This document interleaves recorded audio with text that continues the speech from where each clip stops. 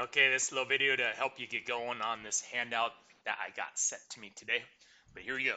It says circle all items that are an element. That means part of this set of numbers right here. The set is represented by X. All those numbers in there are elements. So what you're doing is looking for of those numbers down there, which are not which are elements. So that red is not in there. -6 for sure is in that set of numbers. A is not in there. 2 is in there for sure. 9, nope. This half, nope. The letter N, nope. -8, yes. And then that -3.5, nope. None of those other numbers are parts of that set X. They are not an element. Only -6, 2, and -8. All right, this one says this set Y, the things inside there, all the elements are vowels. So hopefully I'm not an English teacher, but that's A, E, I, O, U, sometimes Y, I guess. But here we go. If those letters are not one of those vowels, then it's not an element. So C, nope. -1, nope. U, yes. I, yes. A, yes. And I think this is an O right here. None of those other ones are vowels. So they are not an element of that set. All right, here we go. They give you 3 sets, A, B, and C, and they want to know which of these are true. So this is saying S. S is not an element of B. That's what that's showing right there. That little slash through is saying S is not part of B. That's what this is saying.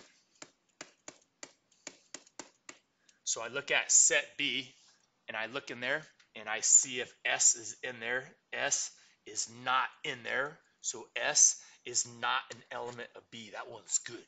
If I look at the next one, 16, 16 is an element of A. That's what this is saying because there's no slash through it. And I look at A, there's no 16 in that set. So I'm going to cross that one. That's not good. This one says 4 is not part of C. So if I look in C, 4 is not in there. So that one is true. This one says T is part of A. So if I look at A, there's no T in it.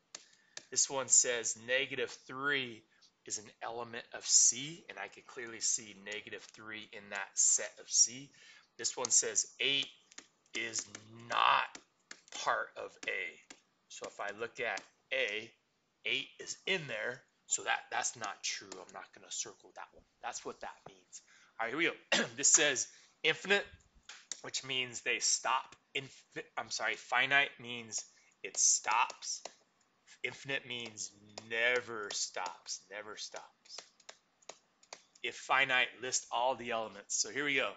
Fingers. Fingers are finite. And I guess you just say, I don't know, the element are 10 fingers.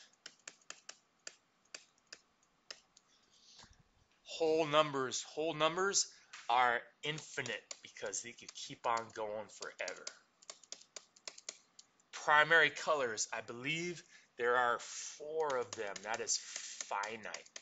And if I want to list the elements, I believe the colors are blue, I'm not 100% sure, green, yellow, I'm not 100% sure on the primary colors. I could look that up for you though.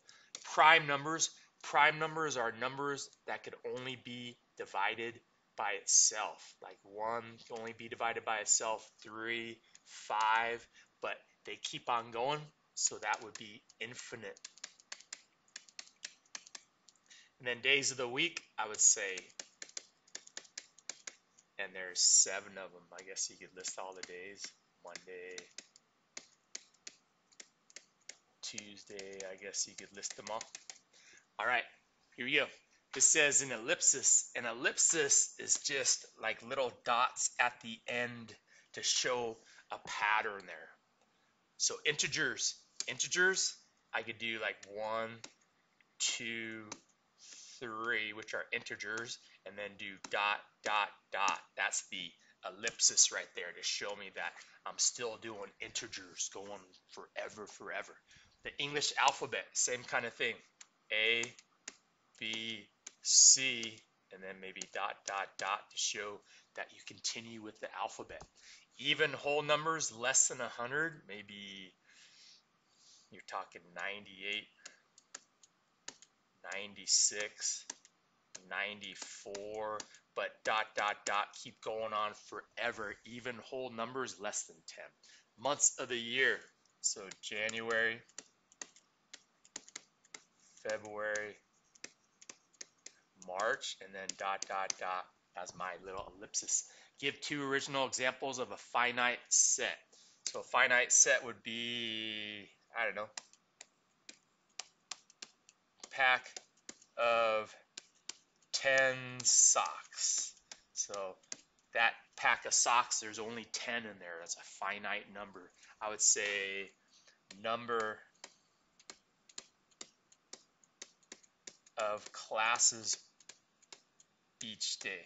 So there's a certain amount of classes each day. Here at Ventura, we have 7 classes each day. All right, so I hope this helps a little bit for you to take a look at. We'll do some more practice problems or whatever kind of other problems you want to do. Good luck.